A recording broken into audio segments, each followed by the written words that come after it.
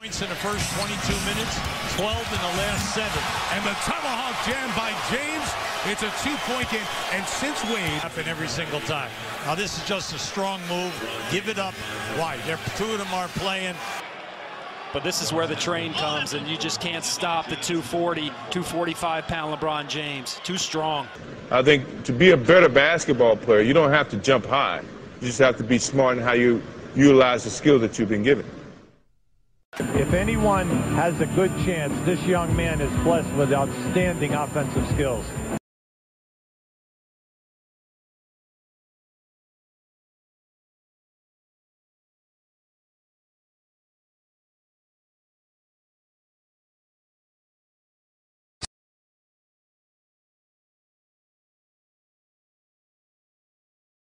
Something about Steve Nash, you know, a lot of guys see the game in black and white. He sees it in high definition in 3 dimension. He has excellent vision, Ernie. He sees the floor. He can make the play, and then he has 3-point. You know what you're going to get from him. He's going to be very productive. He's going to be a very hard worker.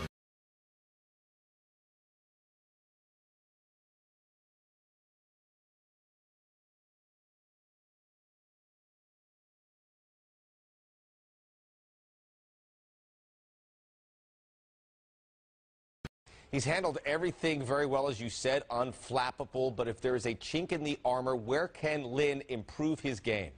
How do you think race is playing into all of this? What are some of the stereotypes that Asian American athletes have to deal with? Just, you know, a lot, I guess. You can't prove yourself one time. You can't have one good game and everyone be like, you know, he's a real deal.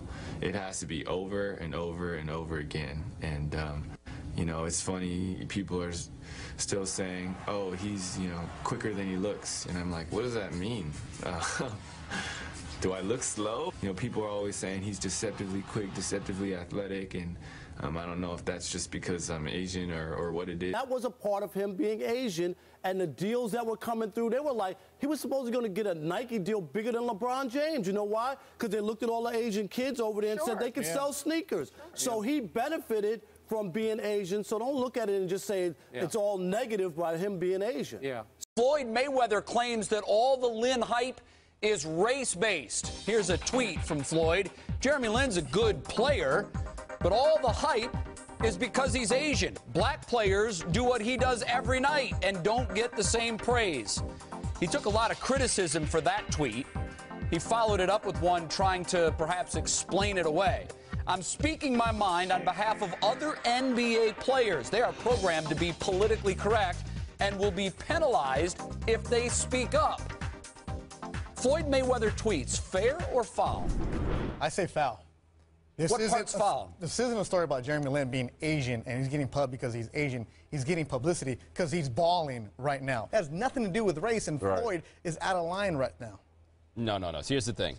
I say it's fair. I don't think he's entirely correct, but I think that Lin being Asian has certainly added to the novelty of this. And for better or worse, him being Asian has definitely been a part of this story in the way that he's saying, though, the hype is because he's Asian, not because he's a good player who happens to be Asian.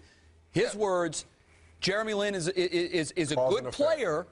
All the hype is because he's Asian. I do not think that we are broadcasting this story. The New York part, of course, is huge in this because of the size of the media market. But I don't think we're broadcasting this in the same way, nor do I think that the Knicks would have jumped as quickly on the PR wagon on this. I mean, it was only after 1 or 2 good games that Lin's sanity was born. It's before we got to 5 that this was done. It's very difficult for me to believe in the world that we live in that the fact that Jeremy Lin is Asian and the fact that that's not something that we see commonly in the NBA. I think he's the first American-born Taiwanese player in the NBA. That's a part of the story. That's a part of the hype. That's a part of why people push this. To say that it's entirely the case is wrong, but I think it's a little bit lazy to just blast Floyd for what he said.